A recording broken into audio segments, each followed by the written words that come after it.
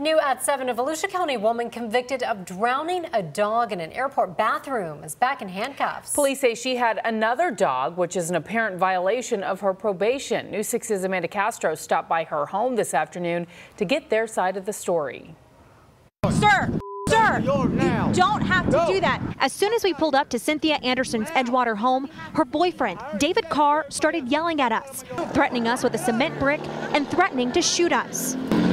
Get the out of my yard. Only after we told him we wanted to share both sides of the story did he calm down and tell us what happened when Anderson was arrested again. This time for violating her probation. If I'd have known, I would have never went and gotten the dog. Carr claims he didn't know Anderson was convicted in 2015 of cruel neglect of an animal resulting in its death. Police say she was blocked from boarding a flight at a Nebraska airport because her Doberman puppy was too young to fly. Prosecutors say she drowned the dog in a bathroom toilet so she could fly home. She was placed on 2 years felony probation.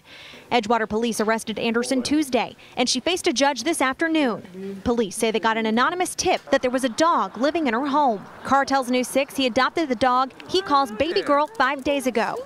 He says he didn't know Anderson was on probation and that she couldn't live with or be around animals. She's a good person. I don't understand why. I don't know. No, I don't know. That's what I'm trying to tell you. I don't know. And it's just sad. Sad. For me, her, and that dog. In Volusia County, Amanda Castro, News 6.